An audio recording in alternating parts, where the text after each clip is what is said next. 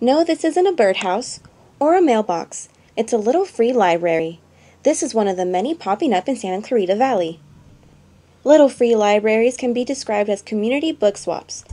There are no library cards, due dates, or late fees, and you don't have to whisper or stay quiet.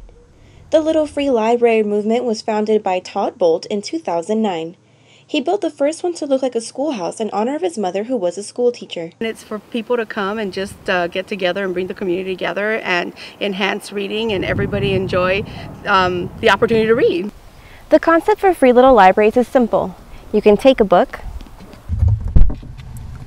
or leave a book. It brings the community together.